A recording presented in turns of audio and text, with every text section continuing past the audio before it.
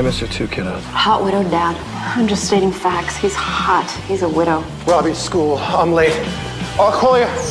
The holiday party is in 3 days. I want everything to go off without a hitch. When he took your milk money last weekend and Melvined you in front of the whole school, that was me.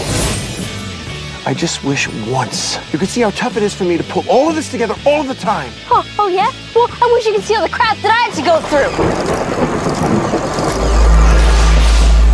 Why do I look like you? Oh my God, Robbie, I'm you? What's happening? I'm totally freaking out. Will you stop looking at me? Why? Because it's weirding me out, that's why. What's this back, you stupid bear? You have got to come in, Mr. Taylor. It's a disaster. Can't be you, Dad. You're grown up and boring and old.